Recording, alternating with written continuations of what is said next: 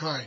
I just wanted a few words on when we affirm or when we visualize or do any of these things, we are feeding our subconscious with what we want to happen in the 3D.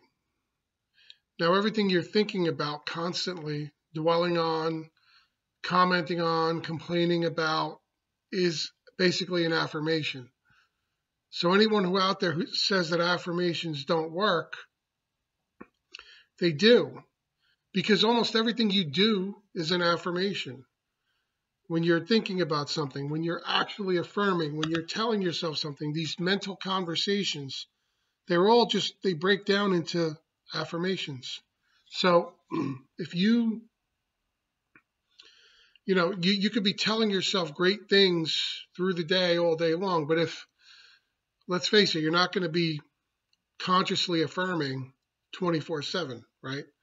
So in all those other times that you're not doing that, what are you doing? See, this is where it comes down to having discipline and trying not to get triggered and go the downward spiral and to complain about things that you see is not going right in your 3D. And everybody does it, I mean, I do it too. I'm getting better at it, but it's a process, right? It's a process. And the whole point here is that if during those other times you're basically affirming the other way by complaining, by thinking negatively, right? You're undoing all the good that you do when you are consciously affirming or visualizing or whatever for the good. When you're doing all that stuff for the good, that's great. But if in all the other times, which may actually outnumber the times that you're consciously, trying to make good happen in your 3D or what you judge as good, those times, those unconscious times when you're just, you're walking along and, the old man creeps in, right? The old situation, and you complain, oh, my life is this and this is that, and how am I going to do that? Or I can't afford that. Or people are so accustomed. I mean, that stuff just comes in like second nature, and it may take some time to undo that. Not everybody is. I mean, there are people I've met who are just, I've always envied them.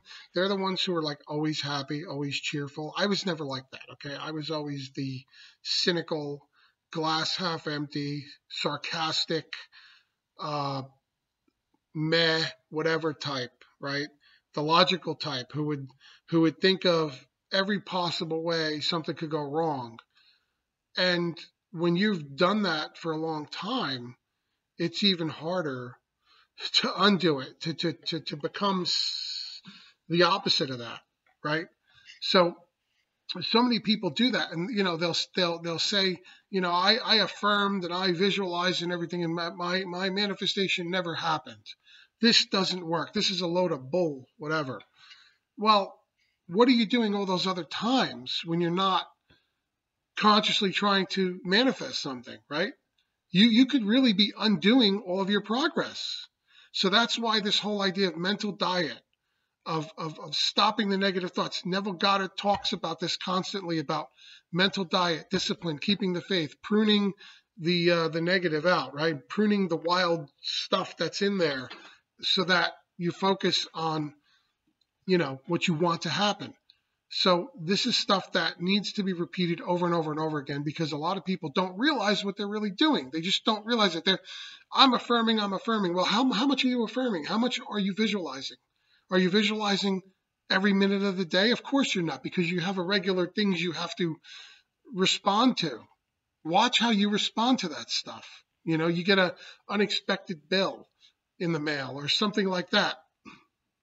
Yeah, you have to deal with it, right? But don't make it a downward spiral. Don't become all upset. It takes some discipline. It takes practice. It may take you practice, to say, oh, that's nothing. That's the 3D. I will just deal with that calmly and I will move on. isn't my life wonderful? Doesn't everything always works out for me? Everything always works out in my favor. You know, as Neville Goddard would say, thank you, Father, that everything works out for me.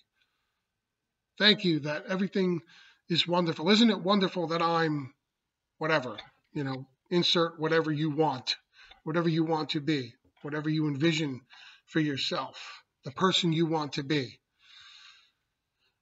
So, you know, if the bill comes in the mail and you whatever, how are we going to pay for this? So, what's going on here? How come, you know, then you're just reinforcing the old story. That old man comes in and you latch on to him because that's what you're used to. That's where you have to really discipline yourself and be conscious of your thoughts. That's where mental diet comes in, this whole idea of mental diet. I'm trying to, you know, really hit it home so that you understand this isn't just a once in a while thing. It's kind of like a new lifestyle, right? And eventually, as things shift for you, it'll become more and more natural and easier. But in the beginning and during a transition, there may be some rough patches that you just have to discipline yourself through. And don't reiterate that old story. And Neville Goddard tells us this all the time. Joseph Murphy tells us this all the time. Abdullah told them that all the time. So I hope that this is useful for people out there to realize, you know, analyze, what am I really doing here? If things aren't going the way I want, what am I doing wrong? I bet you, you know, as Neville Goddard said in one of his lectures, he said, you know, you may actually be arguing with your boss, et cetera, in your head, you know, do the opposite. So anyway, I hope this is useful. Thank you. See you in the next video. Please like and subscribe.